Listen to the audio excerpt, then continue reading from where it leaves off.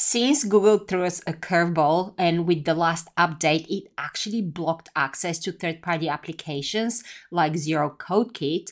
And now a lot of the make automations done with Zero Code Kit to grab the transcript for YouTube videos are not working. We all had to find a workaround. So in this video, this is an update to the video I had before. And in this one, I will show you the exact workaround so you can continue using your YouTube videos through an RSS and then transcribe them and automatically repurpose them in multiple different types of content. And if you want this new blueprint, as usual, just come and join my school community and you can have this blueprint and all my other blueprints or GPT templates absolutely free. Okay, so basically this is the new automation, and this front bit here with the HTML modules and the text parsers are what we're going to replace our Zero Code Kit module with. And yes, it is a little bit longer, but it is a workaround. And somebody very smart actually helped me out to do that, and I'm super, super grateful to him. Okay, so the very first thing is we're going to use the same RSS module to find our YouTube channel. The next thing we're going to do is we're going to make a request to this URL to get the video. And then we are going to add a text parser, and we're going to use this specific pattern here to get the actual transcript from the data that we've received through the HTML module. That's all you need to do in here. Then we're going to call another HTML module, but we're going to get the transcript. And as you can see in this URL, we're just doing a replace string, and we're going to grab that transcript. And as I said, all this is available in my school community. And if you want this blueprint and all the others, just make sure that you click the link below and come and join us. Then what we're doing is we're going to grab this data and clean it up a little bit because now it's coming up as HTML version. So we're going to make it into text. And this text parser is actually HTML to text. This first one is a match pattern. The second one is an HTML to text. Then we are going to add an iterator, and we want to actually grab the videos that are coming through because it may not be just one video. You could have 2, 3, 5 videos depending on how often you run this automation. So if you have more than one video, you definitely need to separate them. So basically, all we're doing is separating the different texts, so the different transcriptions into a separate transcription for each. And then what we're going to do is actually put everything into Airtable. We're going to create a record. We're going to put the video title and URL from the RSS feed. We're going to put each of the transcripts into a separate record, and we're going to grab the thumbnail again from our RSS feed right here. Then we're going to have a router that will separate the different types of content. And in here, you can actually start doing some customizations. So what I've done is I have, and I'm going, sorry, my mouse is doing something funny. But so what I'm doing is I'm creating an email teaser. I'm creating a social media teaser. I'm creating a long form post for social media, two short form video scripts. Then I am creating some short form video posts, and I also want to create images for them. And finally, I want to grab some quotes from the video that I can use for either Twitter, or I can put them on an image and create image quotes. So let's go through each one individually. But as I said, if you don't want to use any of these, or if you want to put something else, you can actually customize all this part here. But let's look at mine. So the first one is my email teaser. And the first thing I'm going to say is give the role to the system. And I say you're an experienced copywriter specializing in writing content that sparks curiosity, engagement, and that converts. Now the second message is the user. So this is exactly what I wanted to do. I will say write an email teaser from the transcript. So again, I'm grabbing each transcript from the iterator that will entice my subscribers to click through and watch the full video. And the instructions are write the body of the email and write 3 possible hooks to be used for the email subject. I have some rules. Write a minimum of 3 paragraphs. The email copy should be fun and easy to read and spark curiosity. The copy should be from the first person perspective and written like I'm talking to a friend, and the language should be informal and friendly. So basically, I've created a short prompt. Of course, if you are using it for yourself, you will have to fine tune it for whatever you are doing. And you can actually also use your own style. You can give it some examples of your style, of your writing style, of your tone and voice and all that. And once I'm done, I will just add this information to Airtable. Basically, I will record the Airtable ID from my very first, where is it? Yeah, from the very first module where I'm creating the record. And then all I do is go to choices, message, and I am going to click on content. So this is the first one. The second one is a social media teaser, which is exactly the same thing, but for social media. I'm giving the system the same role.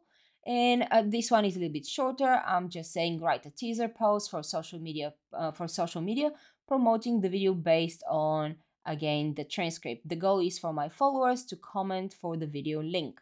This is what I do for mine. I actually want people to comment so I can give them the video link in a message and possibly start a conversation that could result in me selling something. All right. Then we're going to create a long form post, which is based on the actual transcript. So all I say is write a long form social media post based on the transcript, and the instructions are make the post fun and educational. The copy should be from first person perspective and written like I'm talking to a friend. So I'm kind of doing the same thing I did for the email. The language should be informal and friendly. Don't use any greetings. Use appropriate amount of emojis. And all these modules, by the way, are just the create a completion module.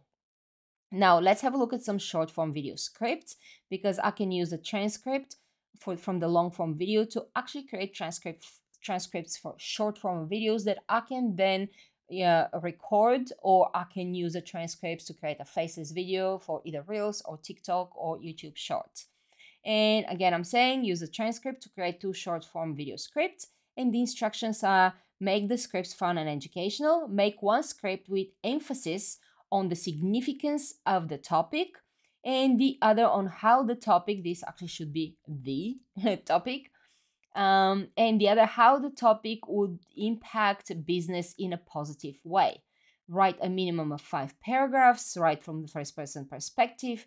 The scripts are intended for audio formats, thus visual descriptions like scenes, opening shots, or any form of visual narration should be excluded. Now, the reason I'm saying this is I know that I'm either going to do a faceless video or a talking head video, but if I don't say that it's for an audio, it almost always comes up with some sort of instructions for scenes and opening shots or any other visuals. And then the only thing I'm asking is to separate the 2 scripts with a separator. All right.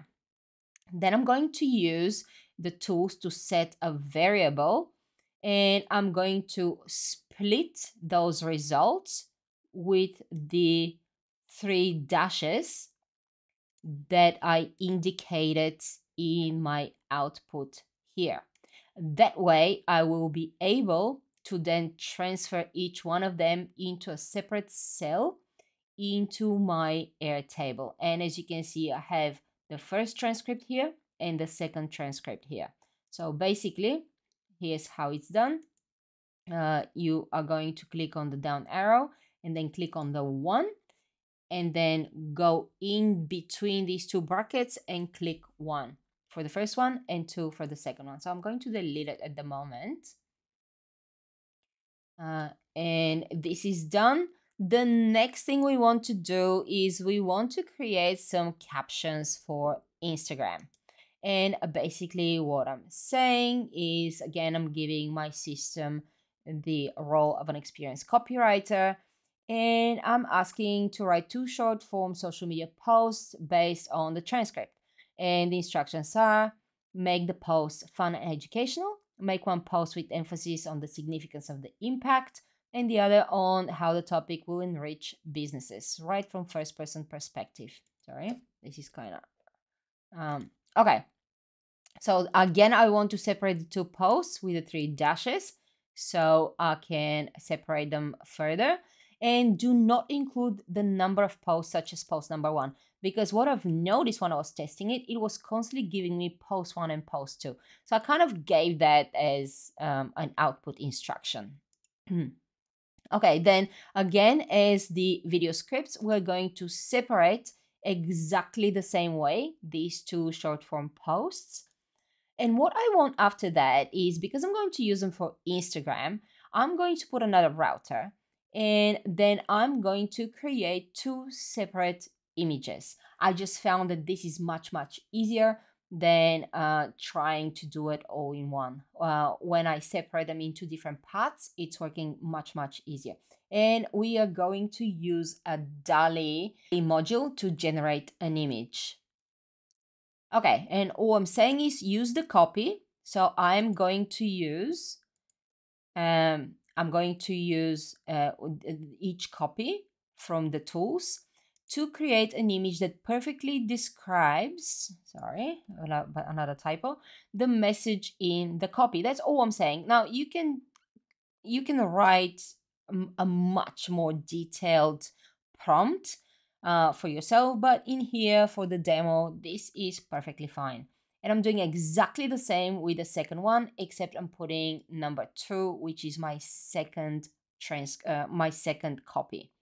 And as per the other ones, I'm going to map them out into my Airtable. So the first thing is I'm mapping my short form post, and then underneath I'm mapping my image from here. So this is the DALL-E module, and I am going to map it by the URL. So this is done with number 1 and number 2. And the last thing, as I said before, I want to do is create some quotes that I can use for either Twitter or for image quotes. And that's another completion module. And all I'm saying is this time I'm giving it a role that you're an experienced copywriter specializing in writing quotes.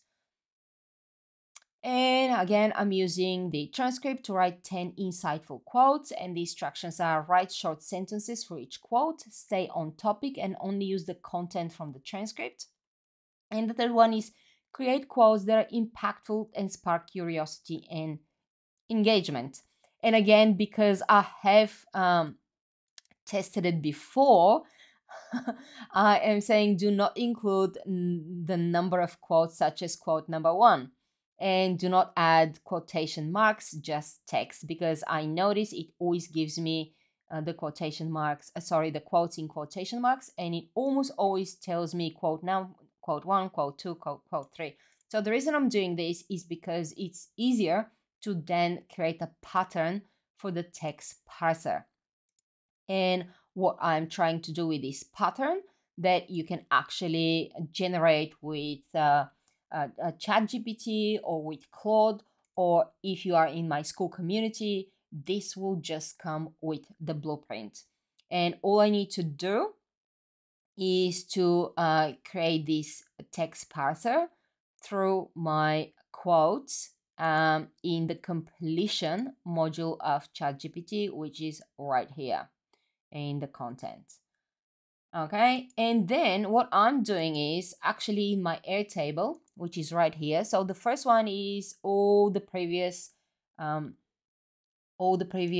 modules that we have, like the transcripts, the thumbnails, the teasers, the social media posts, but I want the quotes to be separate. And the reason I want them to be separate is because otherwise I'll have huge gaps here. So I've put in here that I want the video title. So the video title will be exactly the same. And then the quotes will be different. So this is how I've mapped it out. And basically, I'm mapping out that video title from the very first RSS feed. And then I'm mapping out my fallback match in this instance, because the fallback match will actually give me the actual quotes. And this is it. So I'm going to save it because we made a couple of changes. And then I'm going to run it. And we're going to see how it's performing in my Airtable. Okay, so the first thing we did is we got, let me just start from the beginning. Okay, I will just update this. Okay, so we've got the URL, we have the transcript, we've got the thumbnail, we have our email teaser, which actually also comes with the 3 subject lines, which is really good, so you can choose. We have our email teaser, we have the long form post, and I think in this instance, the short form video scripts come first. As you can see, I did ask that there's no visuals or scenes or any of that, so it's actually come up with only the script. What else are we doing? Okay, our short form content is coming up. So we have the little short form content for Instagram, and it's also creating images with DALL-E. Now you can swap. Something I want to show you is, instead of DALL-E here, you can use Leonardo. Leonardo definitely creates better images than DALL-E, but for this demo, I've just decided to use DALL-E because it's easier. Okay, so we've got the first short form content, we've got the second short form content with another image. Like, they're not too bad, but you can always tell that they're made by DALL-E. And the last thing we're getting are these 10 quotes. As you can see, I have the same video title everywhere, and then the 10 quotes separate. So this is the reason I didn't want to put that in here and have empty rows until the next video title. Okay, so you can see how it works. It's really good. It's working. It's a great workaround if you were using Zero Code Kit before, or if you watched my video using Zero Code Kit. So you can either recreate it or come to my school and grab the blueprint.